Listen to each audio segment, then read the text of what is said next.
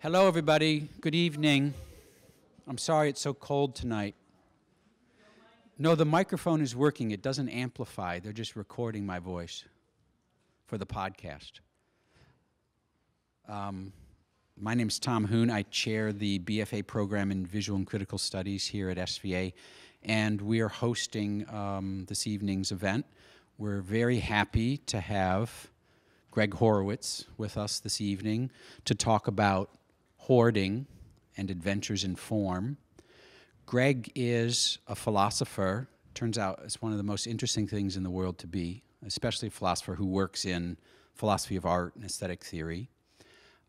Gregg received his bachelor's degree from Sarah Lawrence College, and then he did a master's degree in philosophy at Boston University and a PhD in philosophy at Rutgers. And then he spent a number of years, I think about 17, teaching philosophy at Vanderbilt University down in Nashville.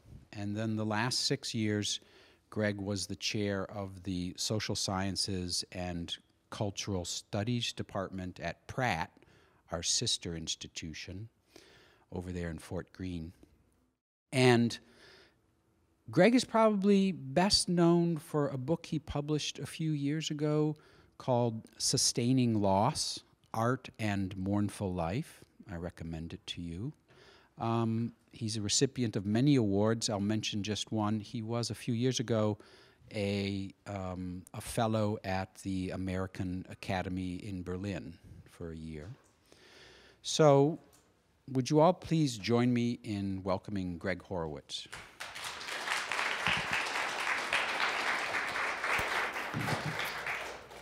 Hi, and happy Valentine's Day to you, too. So I want to thank Tom and SVA for hosting me tonight. This is going to be the first public trying out of the ideas that you're going to hear. There have been many private tryings out of them, but that doesn't count for anything. I should also say that despite the text on the poster, in which I promised to talk about Alighiero, Boetti, Paul McCarthy, and Agnes Martin, I'm in fact only going to talk about Alighiero and Boetti tonight. I will, at the point in the paper, which is already long enough, at the point in the paper when I would have talked about Paul McCarthy and Agnes Martin, I'll flag those, and if anybody would like, we can talk about that more in the Q&A. If anybody is disappointed that I'm not going to talk about Paul McCarthy or Agnes Martin, I'll leave a couple of minutes if anybody wants to leave before I start. Okay. Alighiero Boetti, it turns out, is interesting enough. Okay, so hoarding or adventures in form. It's a core presupposition of psychoanalytic theory and practice that pathological thoughts and behavior, however unintelligible they may seem at first, are, like normal thoughts and behavior, nothing but efforts to solve the vexing problems of human life. The presupposition is not that normal and pathological are on a continuum with clear cases on the extreme ends and larger or smaller gray area in the middle. The point is much stronger than that. Normal and pathological states, normal and pathological thinking and behavior are functionally identical as attempted solutions to life's problems. The differences between normal psychologies and psychopathologies must therefore lie elsewhere than in a difference between the purposes and intentions they embody. The therapeutic upshot of this presupposition is clear.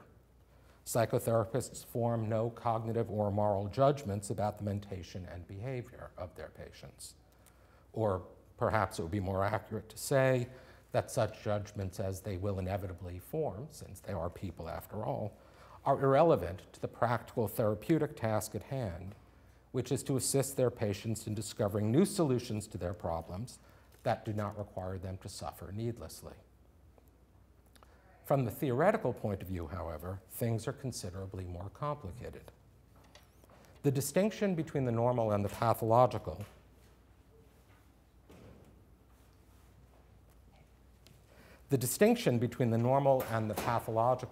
is ineliminable in all sciences that use the concept of a functionally organized system in short, an organ, for explanatory purposes. What makes the liver is not simply that it's a mass of cells in the upper right quadrant of the abdomen. The liver is the mass of cells organized to serve the needs of digestion, detoxification, and so on. It is defined by, organized around its function. And where something is defined by its function, the distinction between its being well-functioning, poorly functioning, and ill-functioning is already at work. In this respect, no theory of human mental life, where the mind is understood as an organ, can do without the distinction between the normal and the pathological.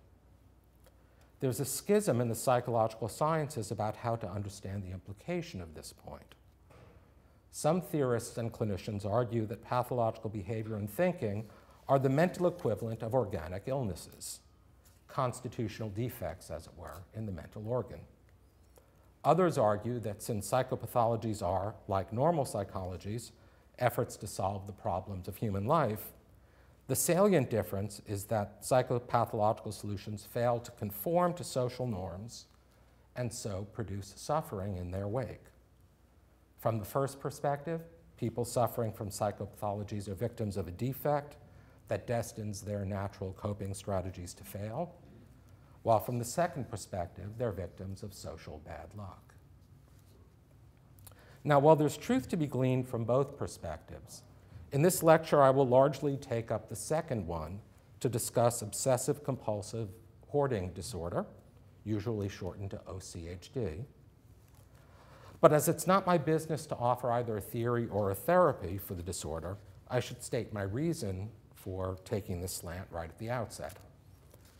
To draw a strong constitutional distinction between pathological and normal psychology is to suppose that what the sufferer of psychopathology is doing, the aims and intentions of his thinking, feeling, and acting, that this is different in kind from what the normal person is doing. Some psychologists and philosophers object that this way of analyzing things, in using normal thinking and behavior as baselines for judgment, illicitly slips a moment of moralization into the task of understanding mental disease. I don't think that's necessarily true, but in any case, my concern is otherwise. And it's this: to presuppose a distinction in kind between psychopathology and normal psychology ends up leaving normal psychology unexplained. More precisely, since one of the privileges of psychological normality is being taken at face value, it leaves normality immune from analytical and critical scrutiny. If we presuppose instead that the difference between the normal and the pathological is that pathological states, because of the suffering they cause, call our attention to the problems of human life that remain concealed by the privilege of normality, we stand a better chance of getting a hold of the real nature and scope of the problems facing the normal, too. The second perspective allows us to use psychopathology as a window into the problems of life that it falls to all of us to try to resolve. I lay all this out by way of introduction to let you know where I'm coming from, but also to ward off a misunderstanding. I'll be bringing the concepts developed in thinking about compulsive hoarding to bear on practices of art. I would not like to be understood as arguing, therefore, that those practices are pathological, and even less that the artists themselves are pathological. I really do not mean that at all. Instead, I want to develop the thought that as art is a product of mind, it too seeks to address problems of human life, and in some cases, problems that understanding the strategies of compulsive hoarding can help us to clarify. Okay, one introduction is now one more short introduction, and then I'll get to work. The literary scholar Elaine Showalter has referred to the last quarter of the 19th century as the golden age of hysteria. Over the course of 25 years, Showalter observes, hysteria went from being a rarely diagnosed condition with no agreed upon criteria to differentiate it from what was more commonly called malingering, to the most common diagnosis in the psychiatric wards of Europe. In the same vein, we now live in the golden age of OCHD. The diagnostic category of OCHD only entered the DSM, that is the Diagnostic and Statistical Manual of Mental Diseases, which is the authoritative encyclopedia of mental and emotional diseases. It only entered the DSM in 2013, after being controversially distinguished from OCD, obsessive compulsive disorder, in the years between the publication of the DSM-4 revised in 2000 and the DSM-5 in 2013. Despite the fact that OCHD is a newly coined diagnostic category, the American Psychiatric Association now estimates that between 2 and 5% of Americans suffer from it. Please ponder this statistic for a moment. Less than 20 years ago, there was no consensus among clinicians and research psychiatrists that the disease even existed. And now, expert judgment is that as many as 14 million cases of it are waiting to be diagnosed in the USA alone. We're within our rights to wonder if we're living through an epidemic of OCHD or a viral overuse of the diagnostic category, which would ironically turn the diagnosis of OCHD into a kind of hoarding in its own right. I think, in fact, it's some of both. The epidemic of compulsive hoarding is a consequence of interconnected transformations in individual and clinical ways of making and understanding meaning, and our broader relation to the world of commodities. More on this as we go along. A quick note on terminology. Like a person who changes his name to help in forgetting his struggle for independence from his parents, OCHD sometimes goes by the clinical name hoard, capital H, capital O, capital A, capital R, capital D, which masks its filiation from OCD, obsessive compulsive disorder, altogether. Although the most persuasive theorists and therapists of compulsive hoarding rightly insist that the differences between OCD and OCHD must remain in sharp focus, more on this as I talk, I will use OCHD in this lecture for a very simple reason, and that's because I need to save the word hoard for its standard function as a verb, to hoard stuff, and as a noun, a hoard of stuff. In an earlier version of this, I adopted hoard as the shorthand for OCHD, for obsessive compulsive hoarding disorder, and it made no sense reading it out loud. It wasn't clear whether it was a verb or a noun or something else. So OCHD. Okay, here we go. Compulsive hoarding at base is a disorder of ownership. Many of us are familiar with OCHD from the many reality shows about it. The Hoarders, Inside Hoarding, Hoarding, Buried Alive, there may be more. That OCHD would become a popular television subject isn't surprising. What is surprising is that it's not on HGTV, since those who suffer from it are mad interior decorators.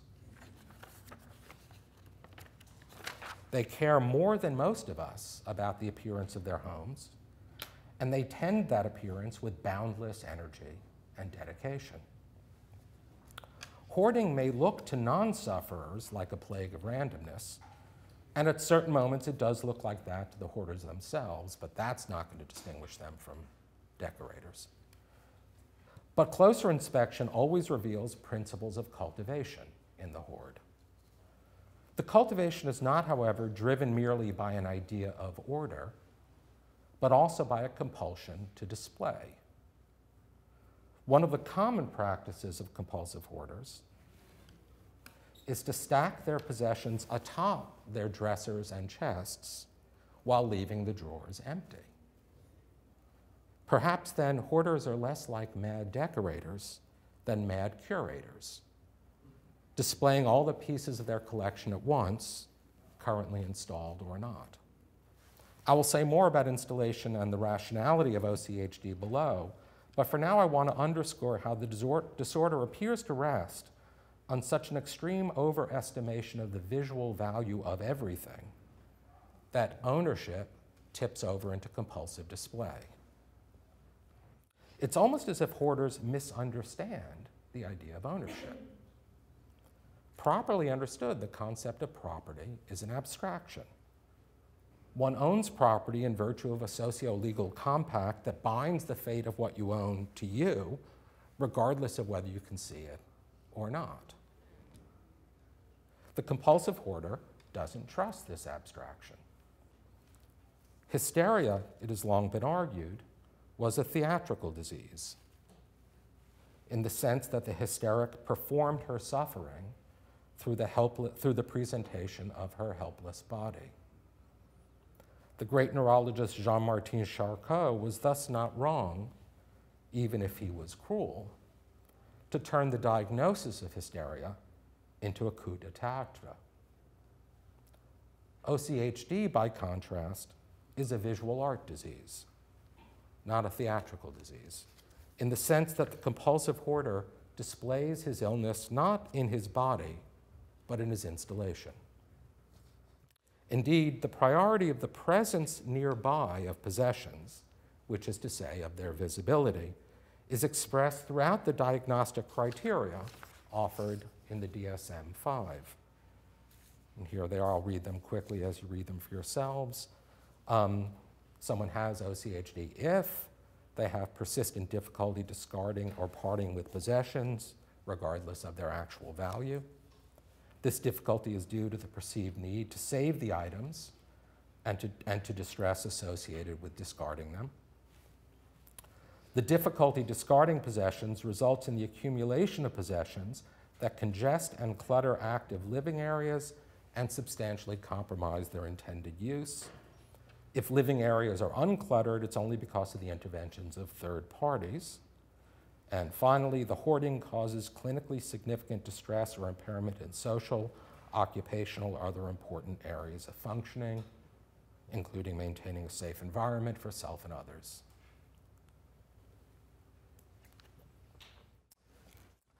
What distinguishes OCHD from obsessive compulsive disorder, from OCD, or at least this is the standard argument, is that the element of obsession is lacking in OCHD. I know when you look at those pictures, it's a little hard to believe, but I'm going to explain what this means. The element of obsession is lacking in OCHD. According to Randy Frost, one of the leading defenders of the specificity of OCHD, and the main source for much of what I'm going to say about the disorder here, OCD is fundamentally an anxiety disorder. Episodes of OCD, which in the extreme can swallow up days and weeks of the sufferer's life, typically begin with an intrusive thought about, say, contamination or invasion or injury. This intrusive thought sounds the alarm of imminent danger. To ward off the danger and silence the alarm, the sufferer is compelled to engage in rituals of avoidance, such as repeated hand washing or speaking a special sequence of words in exactly the right order. So the obsession is the intrusive thought, the compulsion is the ritual required to hold off the danger. The compulsive behavior is an anxious effort to banish anxiety. Note that nowhere in this cycle is there any positive emotion. The best that can be hoped for is the relief that comes from allaying the obsessive thoughts and returning to the status quo ante. Now, some behaviors characteristic of OCD are also present in OCHD, for instance, commitments to symmetry and inflexibility about norms of proper arrangement. Nonetheless, things are overall very different for hoarders. They're compelled to buy or scavenge or save, but it's only inhibiting them from doing so by, say, preventing them from going to the mall or diving into the dumpster or by forcing them to do a clean out. It's only that that causes unmanageable anxiety. This is what's at stake in the DSM-5's criteria B and C. Intervention in the hoarder's activities causes psychological distress. Giving in to the compulsion is itself, however, entirely pleasurable.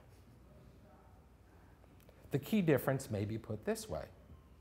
Whereas sufferers from OCD are obliged by a hidden force not to give in to the impulse that lurks inside their obsessive thoughts, sufferers from OCHD are obliged to give in to theirs.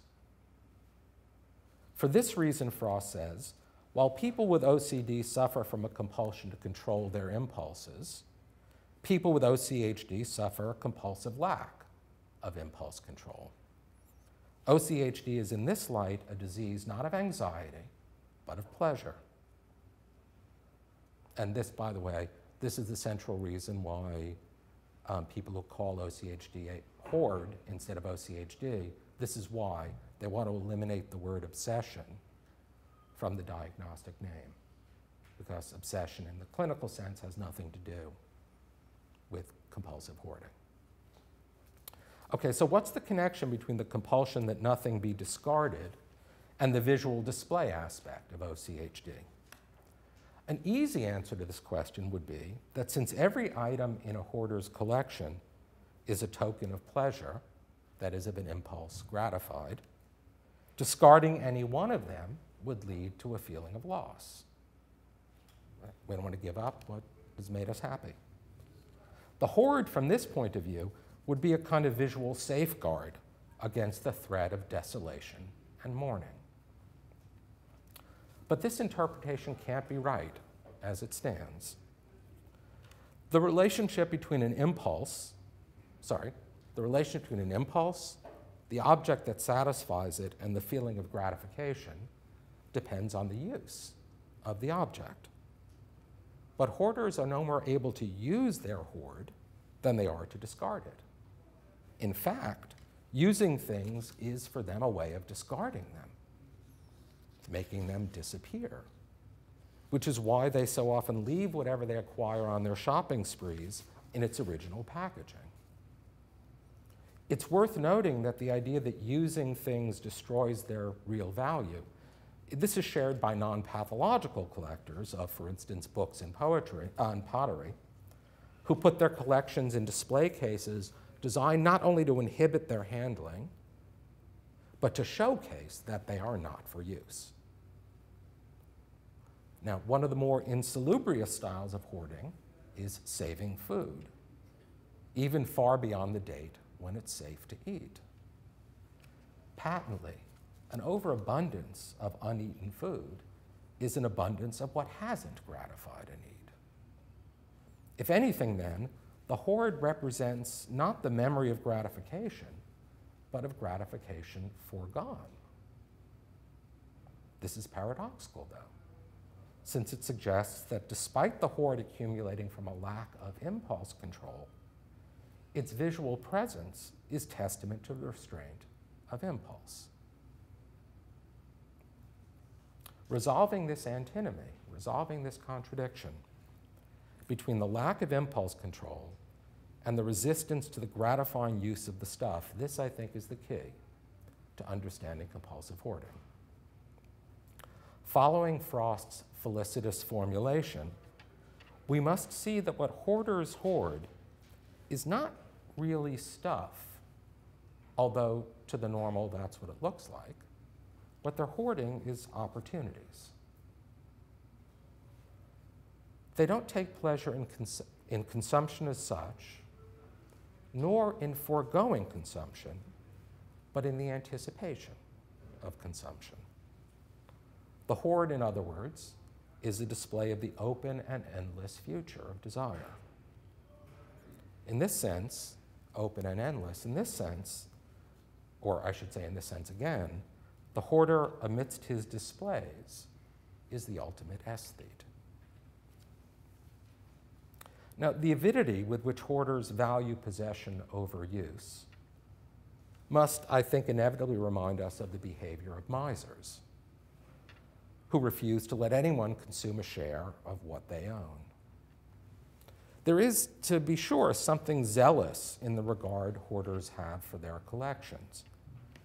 Characteristically, they don't want others to see it, and on some theories of OCHD, walling himself in is the hoarder's ambition.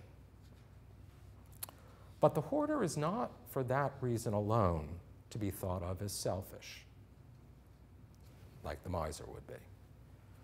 While hoarders cannot, without distress, discard or sell things from their collection, they're frequently happy gift givers. Unlike misers, they're not resolutely opposed to the circulation of their riches, but only to the wrong kind of circulation. Although there are no empirical studies that directly support the inference I'm about to make, hoarders seem able to part from something they have withdrawn from the cycle of purchase, use, and gratification, if they imagine the gift being kept withdrawn from that cycle by the recipient as well.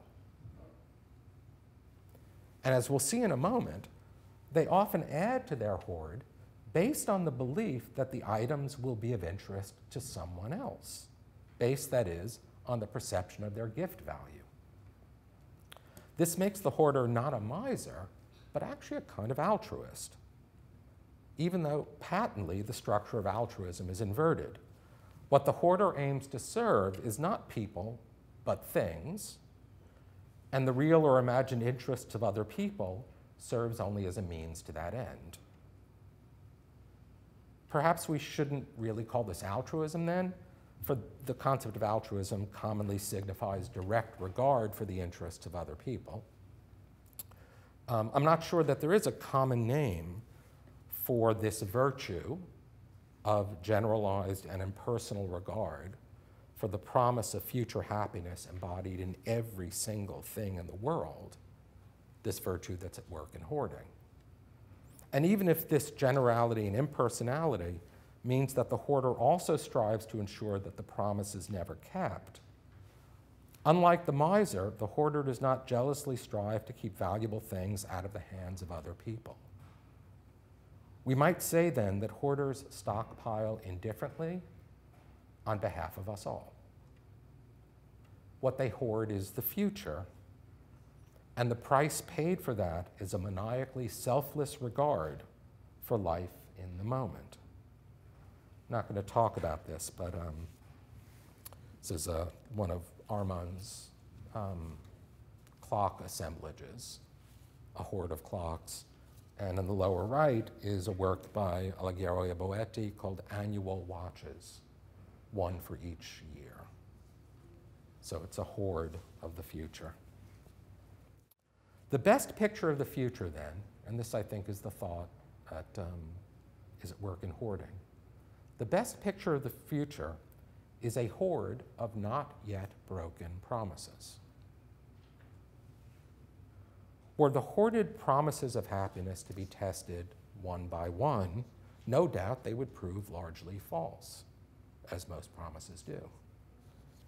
It may even be that the falsity of the promises is sensed by people with OCHD, for they seem to have excellent reasons never to test those promises, which of course is why the hoards pile up. It isn't that the 100th set of bed sheets is added because the first 99 were scratchy or ill-fitting or torn. As the bed sheets remain in their packaging, the disappointment was never experienced. Even as compulsive hoarders accumulate commodities endlessly, they seem somehow less susceptible than most of us to believing in them, to believing in the promise of the commodities. In fact, compulsive hoarders seem to have cleaved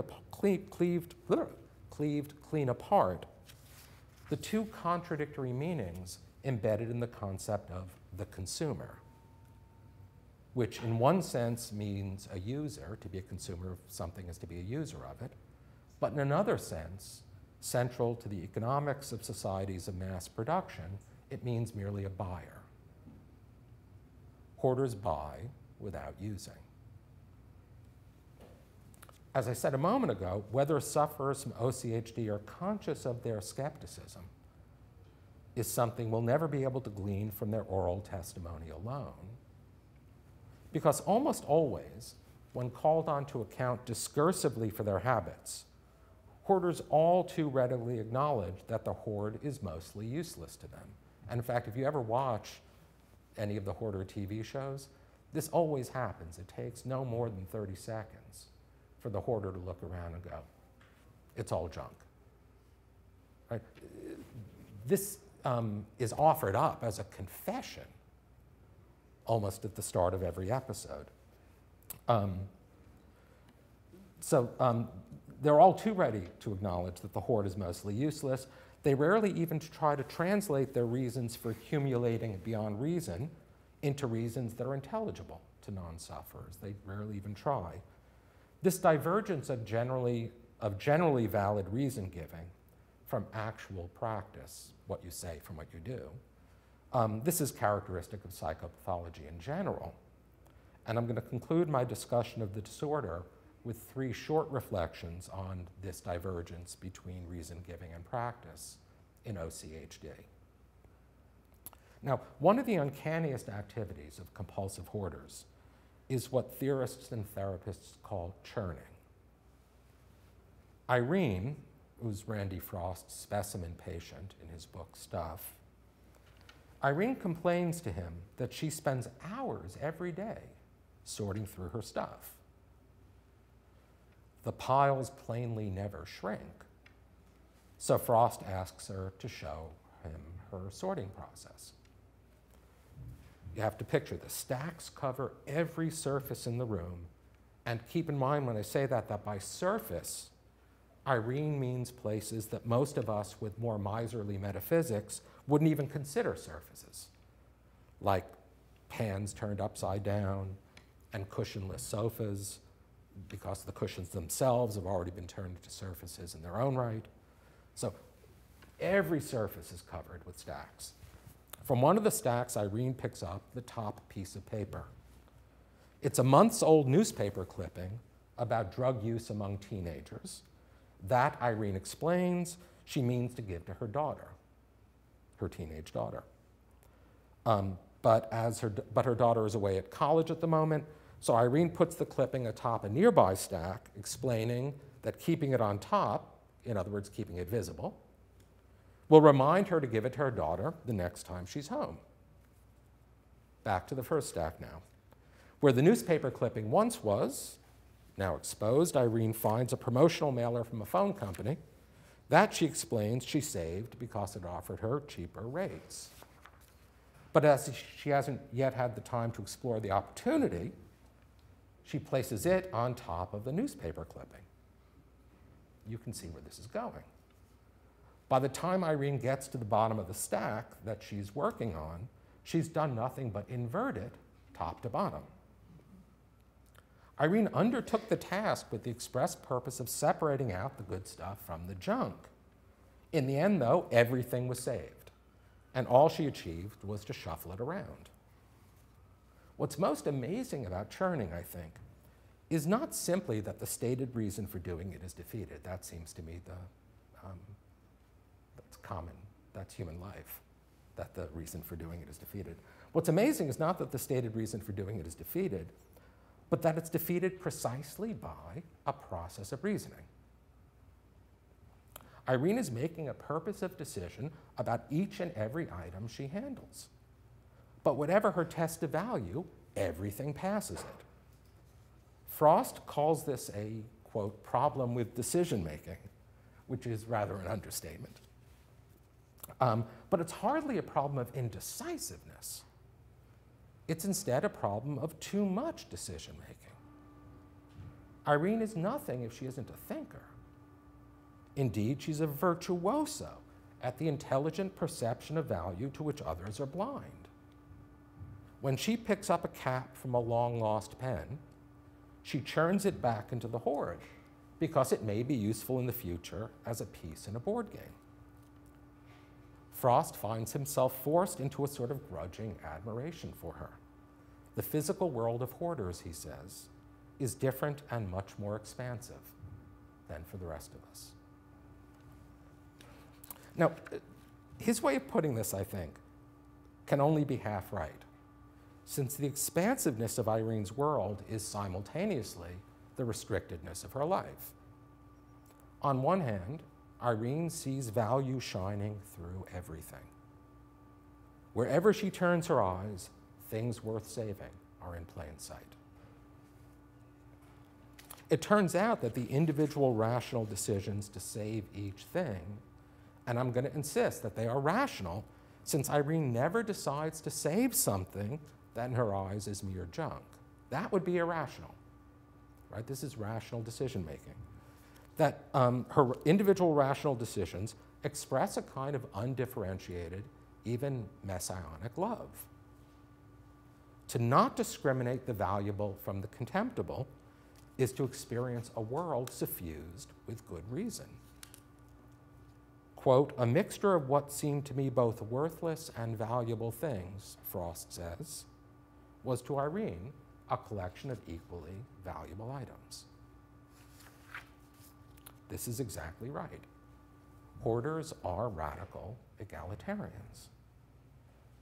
It's not that they refuse to judge, they're not stoical, but that for them, every camel makes it through the eye of the needle. At this point, we might pause to remember that the root of the word hoard, I'm sorry, that was an obnoxious thing to say, because I didn't remember this either. At this point, we might pause to note that the root of the word hoard is an Old English word meaning treasure, a word itself derived from a Gothic word meaning hidden treasure. And while compulsive hoarders are not wrong to be radical egalitarians, they're not wrong. The pen cap would make an excellent game piece, and certainly no worse than the stupid random hats and shoes that you get in a Monopoly game. Yet this egalitarianism is also the source of their illness. Life is sacrificed on the altar of the perception of value. To be unable to discriminate the dispensable from the indispensable is to be unable to live. However, as Frost puts it, expansive, the hoarder's world, it fails to leave room in it for one thing, the hoarder herself.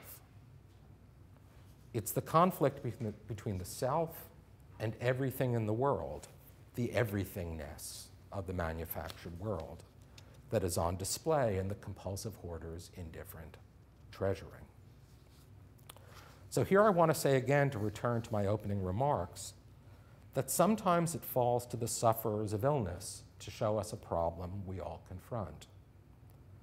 The cure for the hoarder is, let me call it, the lesson of a higher indifference, which is to say, the acceptance of a state of exile from the shining world in which everything is valuable. The active hoarder refuses this lesson, and I confess, here's my expression of grudging admiration, I sometimes wonder how anyone accepts this exile. And yet, of course, we do.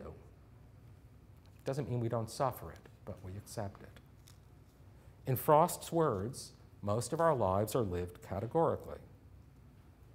Most of us live our lives categorically, at least the part of our lives dealing with objects. Tools are kept in the toolbox. Bills to be paid are kept in a special place in the office and then filed after payment. Kitchen utensils go in a drawer, but Irene organized her world visually and spatially, not by category. Life demands assent to the categorical. This belongs and that does not. This is valuable and that's trash. From the point of view of normal psychology, Irene needed to clean up her life. Really, though, what she had to do first was learn to believe in the mess. Okay. So my summary of several core features of OCHD has, I hope, let us see how compulsive hoarding makes visible problems of human life that concern us all.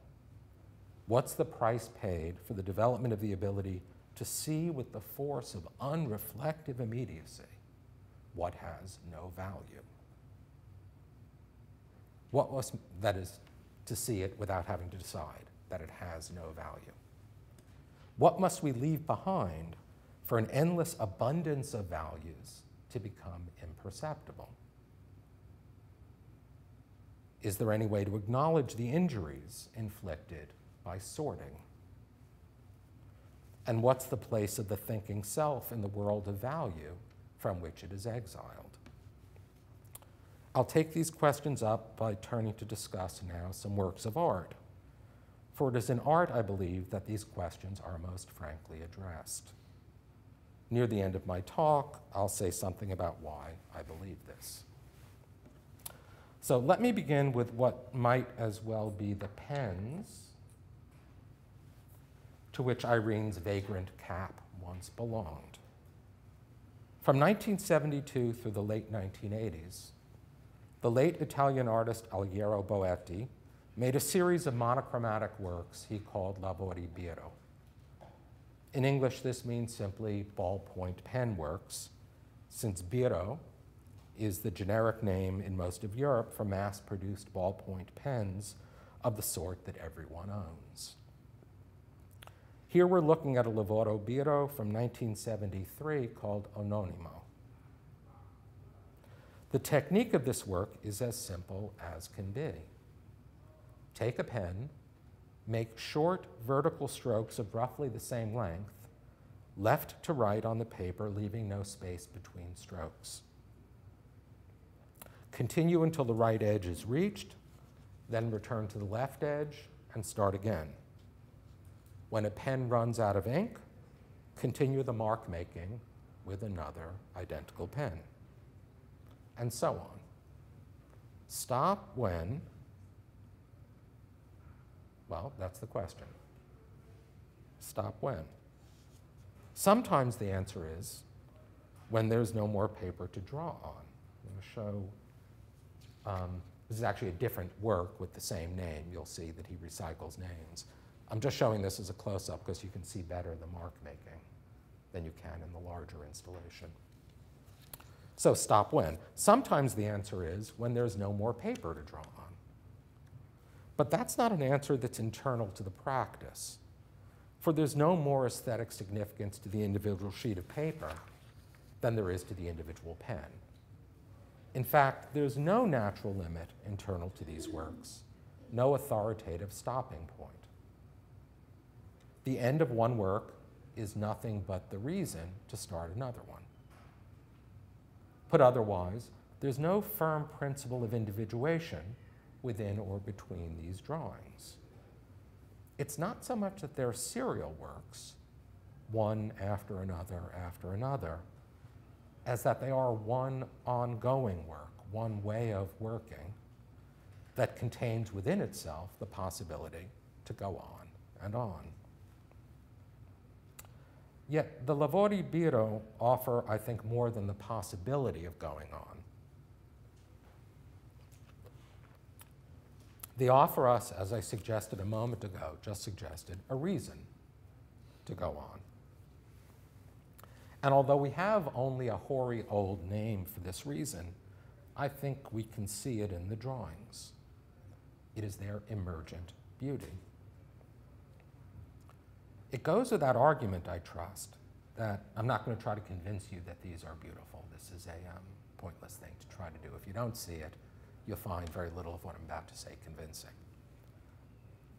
It goes with that argument, I trust, that the beauty of these works is not an effect of any of the individual marks, as no one of those marks stands out as decisive. You can't point and go, there's the one that makes it beautiful. In any case, if the beauty were the effect of a decisive mark, well, that would be a reason to stop, right? Got it. That's the one I've been trying for. The beauty is, I think, precisely the effect of the absence of a decisive mark. It is an effect of, in other words, the radically egalitarian accumulation of pen strokes, of, if I may, the whole mess of them.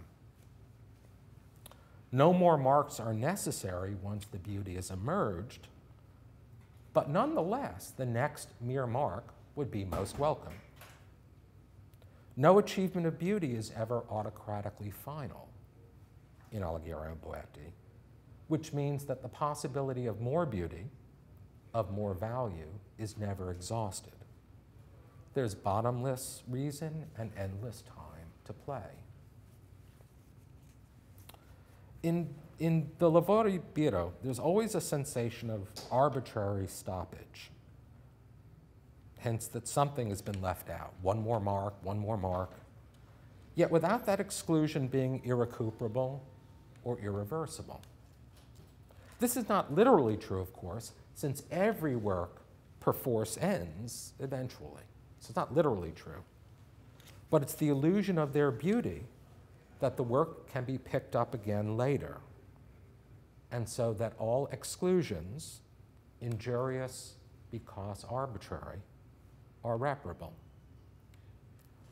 The illusion of beauty is where the injury of indifference is acknowledged. That is where it's felt, registered, experienced as, it sounds fancy to say the call for repair, but experienced as the call for one more mark.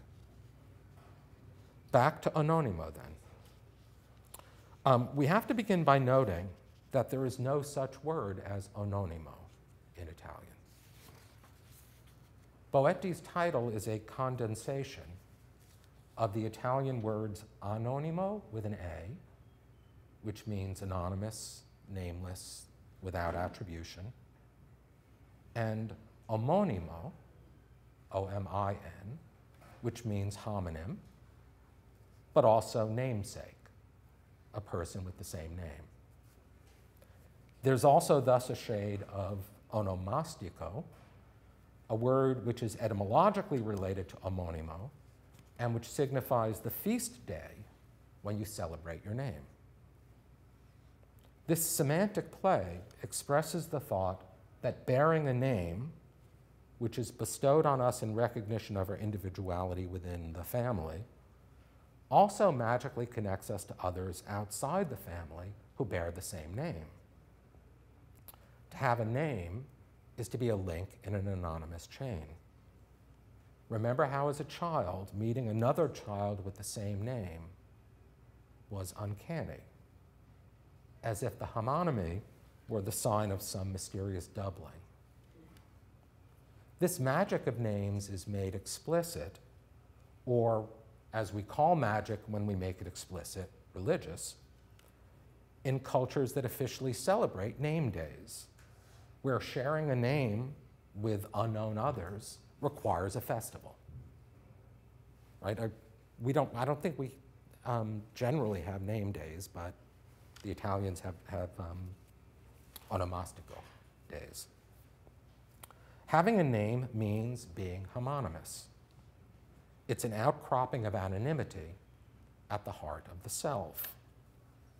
Alighiero Boetti made this dialectic explicit when, in 1968, he split his name in two, becoming Alighiero e Boetti, Alighiero and Boetti, name and surname alike shared with others. Alighiero e Boetti signifies not a discrete individual, but the overlap of two non-homogeneous principles of membership, two ways of being called out of yourself. With this thought in mind, let us look at one of the anonimo drawings. The one you see up before you comprises 11 pieces of paper, each 28 3/4 by 40 3/8. I haven't done the exact math, but my rough calculation leads me to conclude that there are 64,597 pen strokes here, give or take 10,000. Now, this might lead you to judge Alighiero e Boetti, an obsessive artist like, say, Yayoi Kusama, who did the same thing over and over again with strange, sometimes comic indifference to context. But if I'm right that the beauty of this work is its sheerly additive force, the more strokes, the more value, then this is not personal obsession, but the absence of a good reason not to add another mark. That is, it is compulsive and intrinsically impersonal. And this means that the marking can be handed off to others. I don't mean by this merely that others can do the work, but that there is no reason, given the technique in question and the way it creates beauty, why others should be excluded from it. Alighiero e Boetti's is an ever-expanding practice in which the limit of one hand just is the presence of the next, so that the exclusion, you might say, is shared by one and all. All are exiled together from the beauty they together bring into being. Let me put this point now somewhat more concretely. The ballpoint pen drawings were made by many hands. Literally, made by lots of people. They shouldn't be thought of for this reason as abstract golden corpses. Does everybody know what the golden corpse is? It's the game you play. You fold up a piece of paper, you draw something on one strip, fold it over, hand it to somebody else, so you end up with a surreal figure at the end. So that's done by many hands. These are done by many hands. They shouldn't be thought of as abstract golden corpses, since everyone can see what everyone else has done, and in any case, everyone does exactly the same thing. Nor are these collectively made works, since there is no determinately nameable group of artists who made them together. We don't know. We don't care.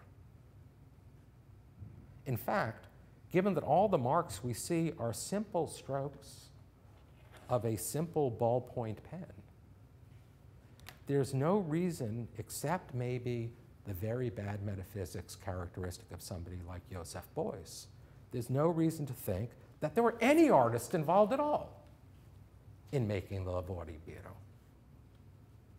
Rather, a swarm of collaborators transferred the ink from a hoard of pens to a hoard of pieces of paper. Lavori Biro are works made by no one in particular. They were made anonymously, right, which also, by the way, means that omonimo is eponymous, right? It's named after itself, and possess, therefore, a highly expressive impersonality. Okay, we can now see how Alighiero, I hope, we begin to see how Alighiero Boetti provides answers to the first of the two questions that I think OCHD made visible for us. What's the price paid for the development of the ability to sort things out perceptually? That is, to see with the force of unreflective immediacy what has no value, and what must be left behind for an infinitude of values, thereby to become imperceptible. The price paid in learning to sort is that others are sorting as well. But we learn this by confronting the thing that is universally disvalued, that has passed out of the esteem of all. The limit of my categories is the presence not of other values, that's just cheap pluralism, but of what none value. The limit of my categories is the presence of what none value. That's the mess we're all in, and that the hoarder must come to believe in. Sufferers of OCHD, paradoxically, strive to save it all because they can't bear the mess. This is where I would talk about Paul McCarthy. We can also bring into view an answer to the next question. Is there any way to acknowledge the injuries inflicted by sorting? The acknowledgement of the injuries, I'm trying to think with Alighiero Boetti here, the acknowledgement of the injuries is possible only within a practice in which no one is available to preserve the lost values from any available point of view. And this acknowledgement, which can of course also be a source of devastation, is made visible in a practice that can go on anyway and go on anyway. Needs be, that would be a practice of expressive impersonality owned by no one. And this is where I would talk about Agnes Martin. Okay. So I've not yet elicited an answer to the fourth and final question. Lucky for you, I eliminated one of the questions. The fourth and final question, What is the place of the thinking self in the world of universal value from which all are exiled? I will do so in a moment by means of a reflection on a ballpoint pen drawing called I Sei Sensi, the Six Senses. But as I will close this lecture with that reflection, I've got about 3 more minutes. Let me first make good on the question why it is art that takes up the problem of exiled value. Just as compulsive hoarding is a disorder of ownership, so too is art. Now, put at such a high level of abstraction, philosophical abstraction, my point ignores art's specific place as one practice among the many that comprise the totality of our social life. I'm not happy about this level of abstraction, but I'm not about to apologize for it either. Since the consuming of our current social life by one form of value alone, which is the commodity, makes excessive abstraction, philosophy run amok, a price we may need to pay to get a glimpse of where we are. Another name for radical abstraction from the totality of social life is catastrophic historical dislocation. One might think here of Walter Benjamin's interpretation of Paul Klee's Angelus Novus, who has all of human history piled up before him, all of it, as a heap of rubble, right? As a heap of trash. Right? This is the hoarder. Excessive abstraction is not, however, the price art must pay to escape the reduction to ownership. The price it pays is the dislocation of the relationship between ownership and beauty. Alighiero e Boetti was a radically egalitarian impresario of impersonal perspectives, the indifferent community of which was the condition for the emergence of beauty. Beauty in his art is the illusion of an achieved egalitarianism of makers, but only an illusion, as the disorder of ownership, in fact, keeps churning, or keeps us churning. For art is also a commodity, and it too has its hoarders. So to return to the final question, what is the place of the thinking self in the world of value from which it is exiled? The hoarder, recall, is sick, this is my claim, is sick from thinking too much. One might want to say then that the cure is thinking less. Oh, just throw it out and forget about it. That doesn't work. Lord knows many have offered exactly this counsel, stop thinking so much. But if the problem we're dealing with is our fate in a world of disavowed values, thinking less is just evasive. Not thinking less, but thinking of thinking differently is the way to go.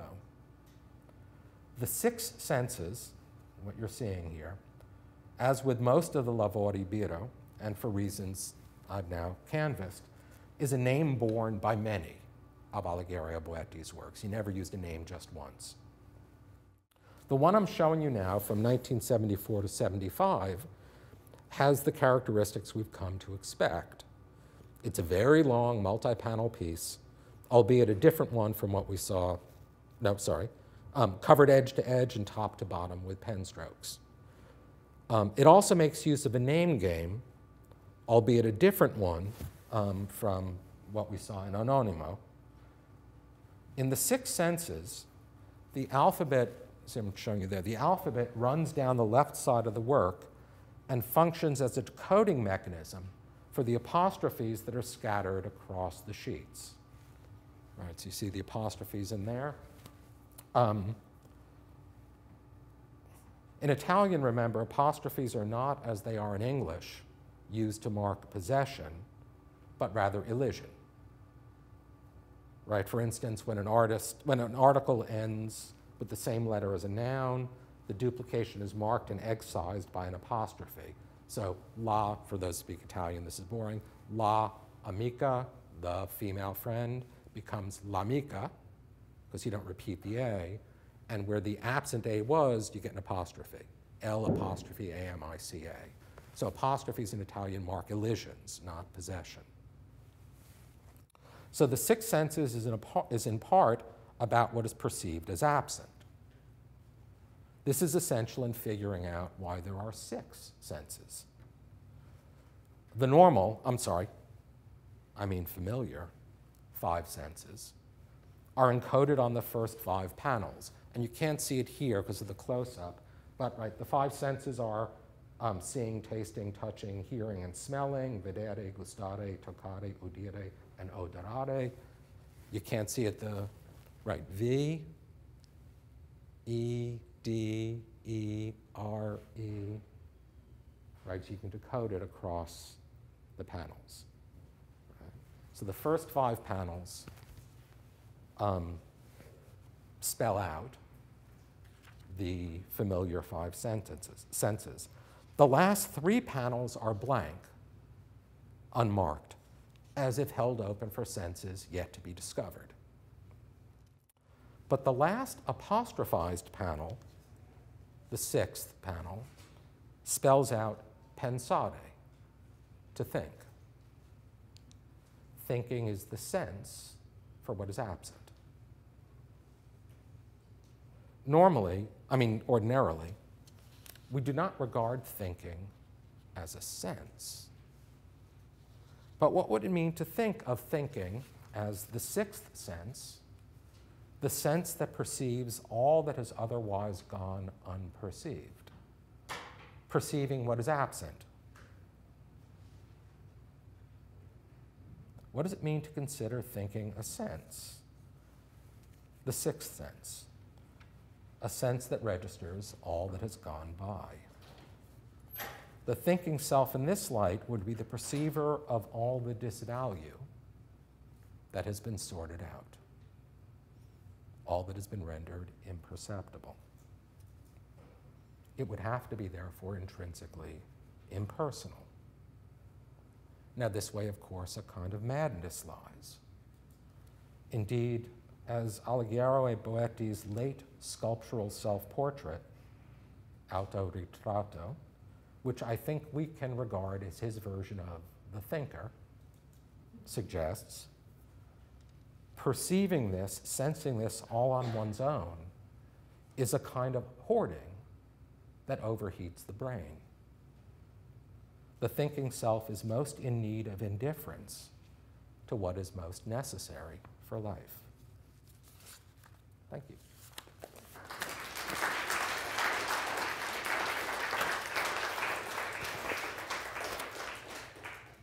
And Greg has agreed to take some questions, and I'll just pass around the microphone for those of you who want to ask or comment. I thought you were going to do one extra move in your talk, which I thought was excellent, and that was to show that the pathology of hoarding, when it's put into the context of art, actually turns into a defense of the hoarder, in the following sense, that the hoarder, as artist, achieves a certain kind of freedom from material and therefore makes use of the uselessness, the proclaimed uselessness of the artwork. And what you talked or didn't talk about as the adventure of form becomes something like the acquisition of form, that it's kind of bought. The form is bought by the artist, and so the hoarding becomes a kind of freedom for the artist to use the material but be entirely indifferent to it, in the way that hoarders are indifferent to the material they collect. And so I thought that you could have a kind of pathology turned into a defense of the illness when it gets taken up into the artwork. Right. That's a lovely question. I just wanted to give you just one ... to that. there's a kind of view of mimesis, which is a Tom sort of view of mimesis, which fits with this. Mime, in Wagner's Ring Cycle, is a hoarder. He's a hoarder of treasure. And the name Mime is of someone who is mimetic, who identifies herself with the material that he or she owns, and so on.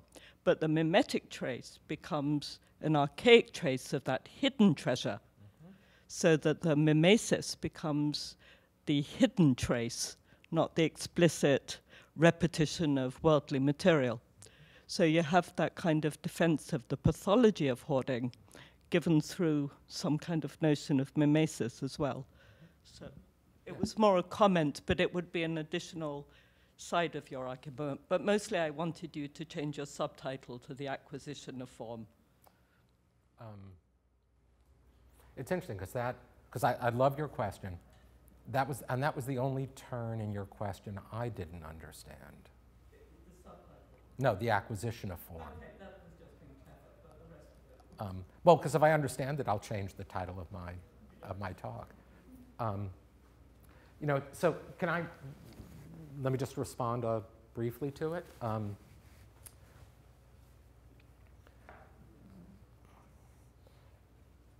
The paper is a defense of the hoarder, right? And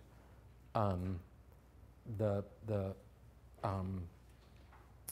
only way to defend the hoarder is to imagine a world in which hoarding is not a pathology. And I use Alighiero and Boetti to try to imagine a world in which hoarding is not a pathology. But in a world, but this is another arm of the paper. In a world in which hoarding is not a pathology, then the need for visual presence, it seems to me, would dissipate, right? So the defense of the pathology is also a way of imagining the pathology coming to an end. So not its continuing into aesthetic practices, but using aesthetic practices to imagine, to put the point one other way, a world in which the hoarder doesn't need a defense. Right? So I'm agreeing with you about this. Now the point about the relationship to mimesis is interesting. It comes from the word greed as well. The word? Greed. Greed. Explain what you mean, sorry? Greed means acquisition. Being greedy toward form. That's the sense that greed is another sense of acquisition. When one's greedy.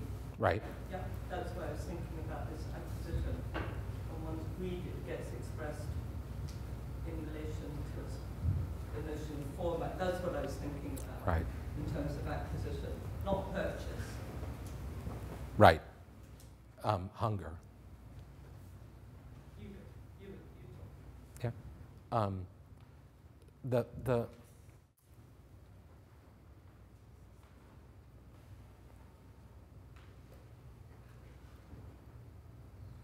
I'm not sure whether to think. I'm going to give me a moment if I can. Do people mind? Because I want to do this twice, and it might come out differently. It's hard for me to identify. I was thinking about this without knowing I was thinking about it. It's hard for me to identify the mimetic moment in pathological, that is, compulsive hoarding.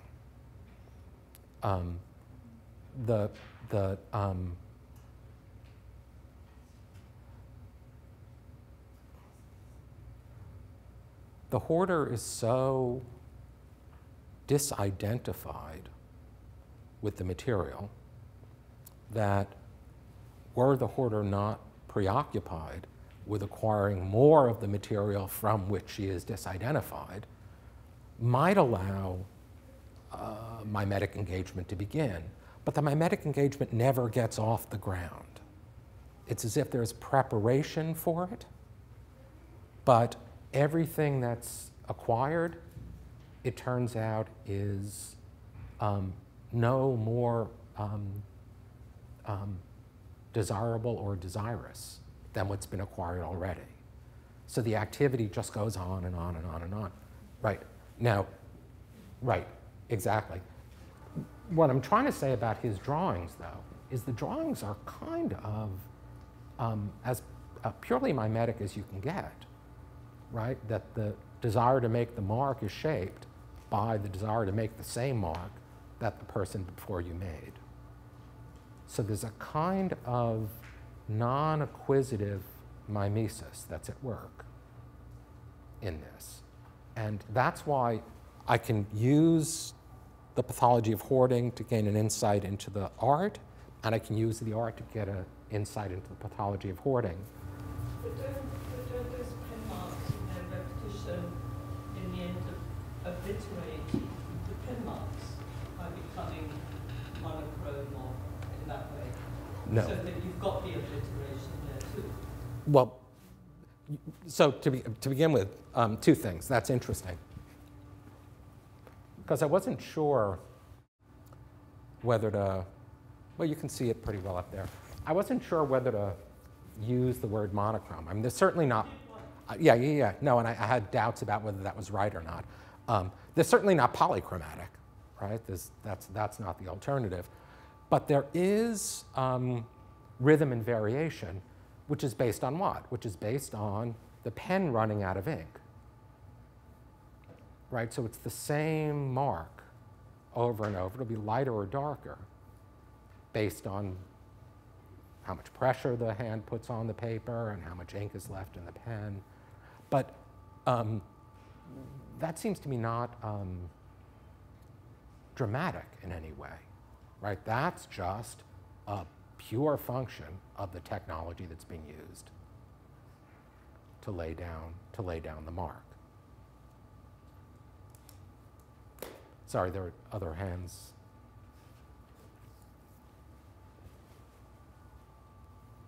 I'm a lightweight, and I just have a question. I wanted to clarify something.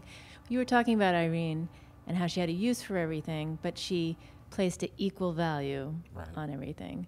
I got a little confused when you said that hoarders call everything junk. Like it's not important to them. It has no value.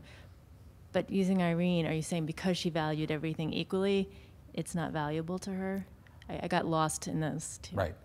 What I was trying to say is that two things, and this might be confusion I created. So first, Irene, like every hoarder who comes under clinical regard, treated by a therapist, very quickly confesses that it's all of no value, that it's all valueless, that it's all junk, very quickly. So quickly, I think it's not credible, right? But it's almost as if the demand to give an overview, that is to give an account of the form of the whole collection, that's a trial that leads them to confess that they're guilty immediately, right? Because what they don't get, what they don't want, is an overview. Right? And this is, so now to bring it back to the other point, this is where the egalitarianism comes in. You might think that if they don't want an overview, they have a disregard for everything. That, I think, is not the right conclusion. It's that they have an equal regard for everything, which means there's no place to stand back and say, and here's the value of the whole. Because everything is of exactly the same value. And that's why churning is so, to me, it's utterly remarkable. Right? Because she identifies the value of absolutely everything she saved. Does that answer that? Yeah. If I could just add to that point, It's fascinating. It seems to me that the real contrast in the hoarding and what Boetti is up to is the contrast between property on the one hand and, I want to say, on the other hand, experience or life. And so what allows the hoarder to think about all of those objects as equal is to not see them, as you said, as property, but to see them as unexpressed possibility, unfulfilled possibility, as promise. I mean, the other indication that it's not property is their willingness, the hoarder's willingness to gift the items. And so, for me, one of the most striking thoughts underlying your presentation is the kind of the revelation that, to what extent property is the most confining prison in regard to the possibility of human experience or the going on. I mean, that's the way I interpret the line drawing, is we're not making anything significant here. We're not making a piece of property that has some value. We are just continuing on, living, experiencing, whatever. And that has to be in contrast to property, because property in some way is anathema, is the opposite of, thwarts, not just experience, but thwarts a more vibrant way of being alive. Cool. I'm thinking. I'm sorry, it wasn't a question. I was trying to further that thought. I hear two halves of your comment. Maybe you didn't mean them to be two parts, but can I take them as two parts? Because they're both great. Or if it's only one, it's great. So, I said at the beginning that this is the first public presentation of the material, and you put your finger on one way in which it is. When I say that hoarding is a disease of ownership, what I really want to say, but I'm not ready to explain fully why I want to say this, is that it's a disease of the ownership of commodities in particular. And what I mean by that is that the concept of property is, for me, too abstract to do the work, the dialectical work that I needed to do here. Property, the proper, the what's mine, is on its own simply a way of withdrawing something from circulation, period. Sometimes withdrawing something from circulation is a way of valuing it. So I don't want to say it's a disease of property, because I want to allow the possibility that property is a form of valuation that can be endorsed as life-enhancing. Right? By the way, this has nothing to do with private property, common property, public property, right? I mean, if I made this argument in terms of public property, it would be easier, right? A public park is withdrawn from circulation, withdrawn from development, say, and that's a way of valuing it. So it's a property claim on it, which is not life-denying. It can be life-affirming. But there's something about property that takes the form of the commodity, which I think embodies a life-deadening withdrawal, because the commodity, this is just Marx 101, the commodity has to both be an object of consumption and a preserve of value. And the way in which it has to do both induces illness. And the hoarder expresses that illness. This is why I said the hoarder is someone who cleaves the concept of consumer right in half and buys without using. So it's as if the one half of the commodity form is fully expressed. And you know what that looks like? It looks like death. All right. So I accept your point, but I'd want to lodge it in the concept of commodity, not the concept of property more generally.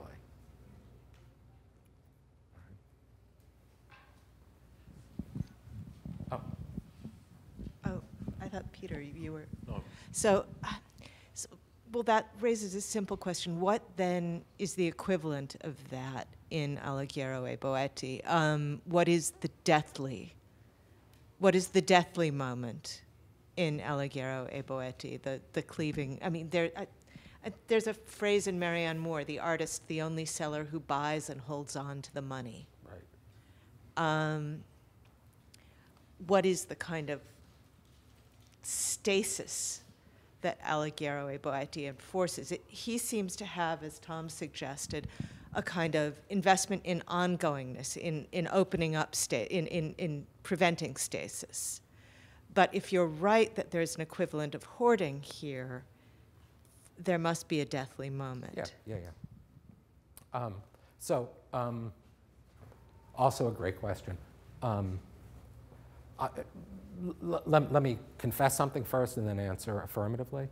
I made it easy for myself tonight, not just by excluding Paul McCarthy from this. Paul McCarthy is the other face, I take it, of this phenomenon, right? Somebody who is so regularly involved in consuming and in the pathologies of consumption that what ends up coming out, and you can see this, I'm sorry, I'm going to get to back to A and B in a moment. You can see this in the shape of Paul McCarthy's career, that for the first sort of 12 years, 10, 12 years, all he was concerned about was consumption, right? And the proof of that, aesthetically speaking, was that it was performance and video that interested him. That is, the ephemeral, the forms that wouldn't eternalize. And so what you get in Paul McCarthy is this obsession with the indifference between food and shit. Right. And at a certain point, this is a very weird thing to say about an interesting artist, but at a certain point he looks down and he says, oh, wow, shit is interesting. And sees it all of a sudden as a moment of stasis in the endless, disgusting cycle of consumption recirculation. Now, so similar question about Alighiero e Boetti. The way I made it easy on myself was by sticking only to the lavori biro, right? Only to the pen drawings.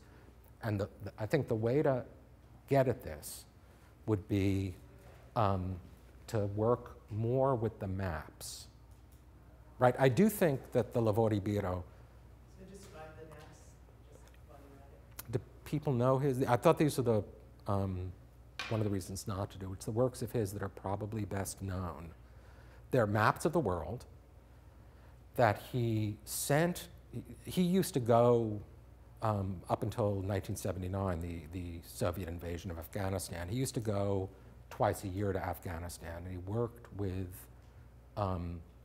women who weaved in Afghanistan because he was interested in weaving. Not surprising for someone who's interested in the pens like this, right? And so he developed a process where he would send a map to Afghanistan and have it embroidered by the women he had worked with. And it wasn't. There's a little bit of a little smell of outsourcing about it in a way, and I think he was aware of that because, of course, the idea of an Italian designer sending something out to have the fabric woven somewhere else is like a kind of joke about Italian manufacturing. But he sent it out, and the women would embroider the maps, and he asked them to use as the colors of the countries the national flags of those countries. So every map is a kind of very static political projection, right? This is the world as seen from a certain political point of view. And on the one hand, they're very static. And what he kept doing in getting more and more of the maps made is he encouraged the possibility of a map coming back that would be aggressed against, a stasis that would be aggressed against. And there are some very extraordinary ones. One of my favorite ones where, they're just maps. It's not like he designed this. He just got a standard map and sent it over. And the map came back, and it had the national flags representing the individual countries. But the oceans were pink, right? Not blue, not green. And it's funny to read the literature on this, because one explanation that I saw was that, well, Afghanistan's a landlocked country. And so, of course, the weavers wouldn't have known that oceans are blue or green and not pink, which is an utterly insane colonializing explanation. Not only because you don't have to have seen the ocean to know that it's not pink, but he sent them the maps. The maps showed the oceans as blue. Right? But what happened was something like, he didn't specify what color the oceans should be. There was lots of pink thread left over. So they used the pink thread to make the oceans. And this is a startling, put it technically, almost like a convergence of two different economies. There's this static political economy of the map as seen, the political layout of the world, and this other economy of the hoarding, preservation, recycling of the thread. So the way to get a hold of the stasis, I think, would be to get a hold of his use of standard forms. You don't get that in these. That's why I say I made it easy on myself. Does that answer the? Unless we want to take one not from people of a certain age and move on to different. I'm of a certain age. Okay. So go right All right, we'll stick with this generation for a second. This is sloppy towards the end of it, so I was thinking you could perhaps clean it up. So I'm so happy that you are embracing and defending hoarding, and I love this. I love this. Not that I'm one, but I now want to make as many friends with hoarders as possible, because I love this thought. Just going back, not to Ellen's question, but to what Tom was referencing about hoarding as an activity that sees through the object to its potential, not by using the object, but by not using it, and therefore reaching through the object, touching its potential and leaving it right there only to be treasured for its potential. And it strikes me that that way of thinking about hoarders is that they are important artifacts of a village or a social system, that every community, every village needs a certain number of hoarders because they retain and they codify the potential experience that that community or that village can have. So to an artist like Boetti is retaining, codifying, holding on to experience we have yet to have for the community. It's sort of like we need a certain number of these pathological folks in our lives, both in terms of seeing through objects and also in making these pen strokes. And so it's not a question, it's sort of like clean up the thinking, because where I get stuck then at the end of that is, why is there this collective need to then turn that into pathology when it seems so vital an activity, both what Boetti has done and what our local neighborhood hoarder is doing every day for us? Yeah. No, I just want to say yeah to that question. So, I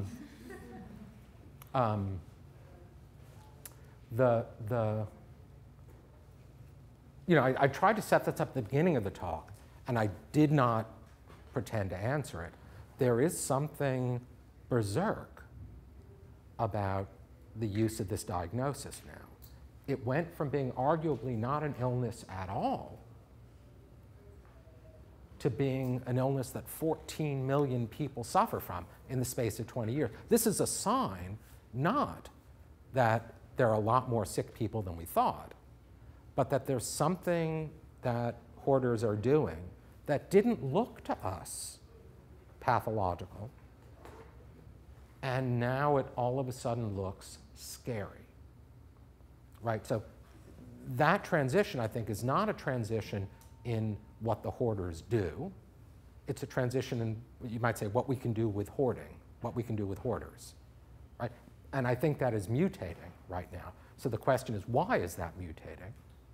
Right? And this is a question for intellectual and psychological history. I could speculate, I will just briefly, because I know we're about out of time, but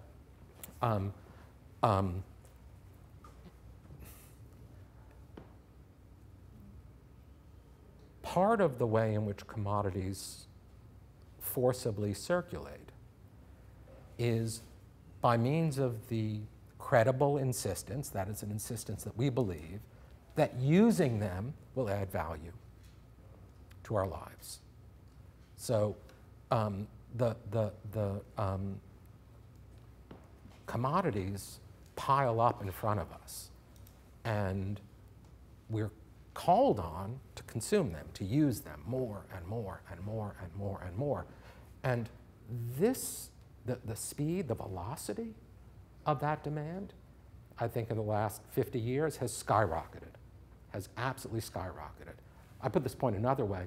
I don't think that you can find any remotely diagnostic use of this category, remotely diagnostic, prior to the last 100 years, right? For A, there's not enough crap in the world to build up a hoard.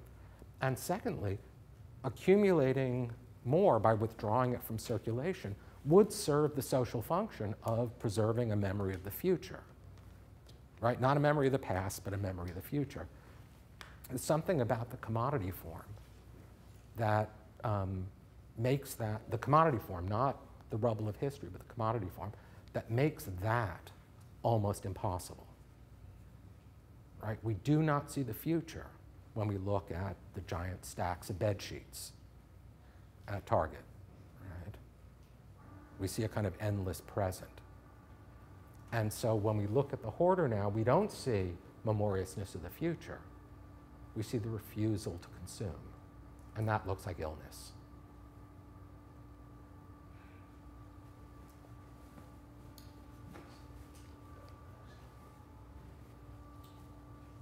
Hi. So I was just really interested, just because like immediately when you're talking about kind of the woman who's kind of hoarding these like articles and news clippings and stuff like that, I was thinking kind of personally, I'm like freaking out. I'm like, it sounds like me going through the internet, clicking through, dragging in, you know, saving pieces of articles, memes, images, whatever, and throwing them into a hard drive.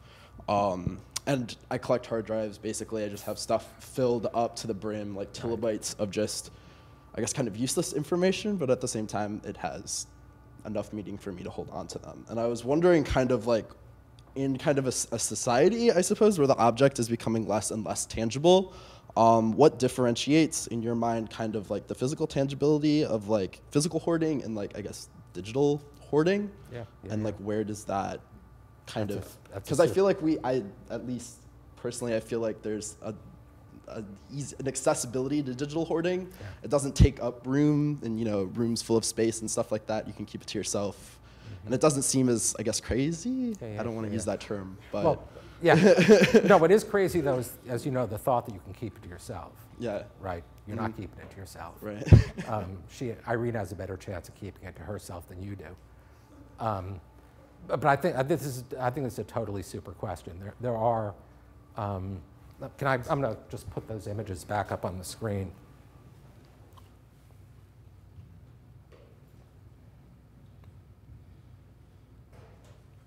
Right, I mean, this is what the inside of your hard drive would look like. Yes, definitely. If the inside of your hard drive had a look, right, which in a way it doesn't. And I think that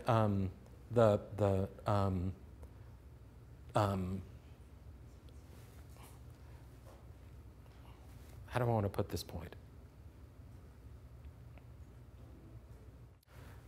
The problem of hoarding the problem of how to hoard won't go away simply because all the information becomes digital, right? It won't go away. It won't look like that, right? But I don't know what it will look like. But for now, that's not a bad image of what it looks like, right? And you can imagine, I mean, books are